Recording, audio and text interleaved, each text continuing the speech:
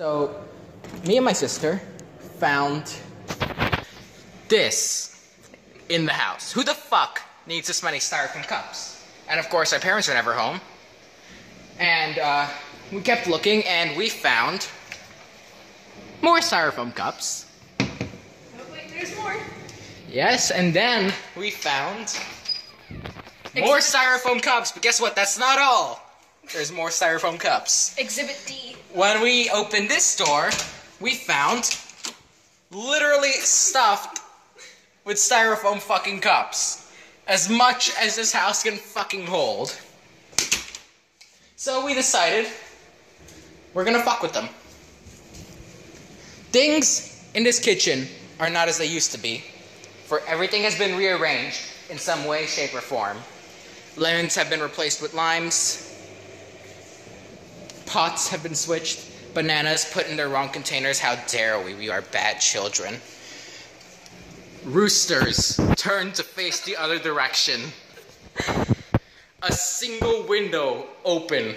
Every shoe reversed. Every last shoe. Chairs have been turned.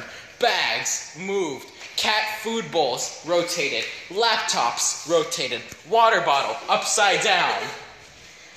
And it only gets better from here. For when we enter our parents' room, where again all the shoes have been reversed, we find not one, not two, not three, but 10! 10 styrofoam cups. I'm sorry for scaring the cat. It's dark in here. But you see, we have a styrofoam cup by the TV. One right there. One behind the curtain. 2 more over there. By the way, 4 of these 10 styrofoam cups have been filled with just the tiniest amount of water. We have styrofoam cups on the sink, by the bathtub, by another sink, and of course, by the toilet. Everything in this house is no longer the same. And the question is, when they get home, will they notice? If so, will they think they're going insane?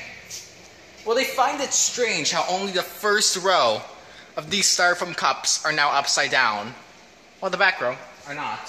How the pots have been switched and the cups. Yes, why that mug is now on top of the coffee machine. Why this cup is now here. Why this has been rotated. Why this completely clean mug is on the counter and empty. Well, that's just normal for this fucking house. Hats turned upside down. Detergents randomly shuffled. Truly, we are terrible children. And that is all. Another thing, we found this right here on the countertop. It seems like some sort of diet book with literally lying on top of it a receipt from Sonic.